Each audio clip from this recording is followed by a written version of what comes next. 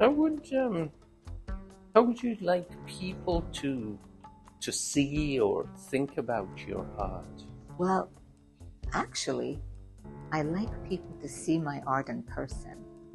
And I know that it's not a bit of a joke. It's because the reason for that is I use a lot of texture. I always begin with texturizing the painting first and letting that layer dry.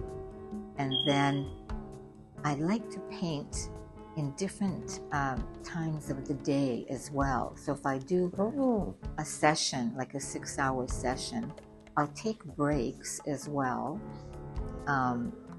And when I find that I'm kind of getting more into my head or into my mind, I'll take a break because I want something else to flow through me to represent that artwork.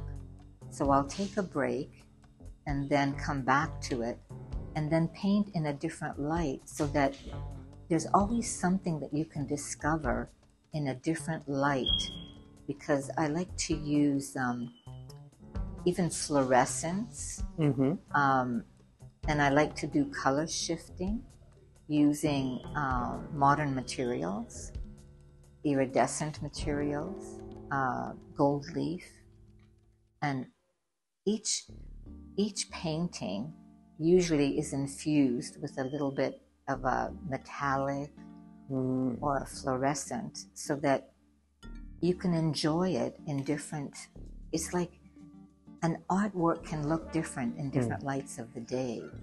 And I like my art to reflect that. I get a real joy out of that. So that when you buy the piece of art, it might shapeshift. And I just find that a lot of fun to do.